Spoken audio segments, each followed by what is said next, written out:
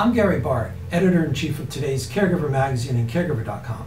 When my family founded the magazine and website 20 years ago in response to their own family caregiving needs, there was really only one bright and shining beacon of support for caregivers in the world, and that was the Rosalynn Carter Institute. And I'm so pleased to say that this beacon shines brighter yet 30 years on.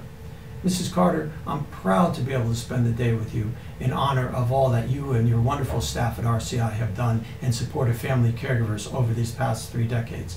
And all I have to say now is, keep on shining.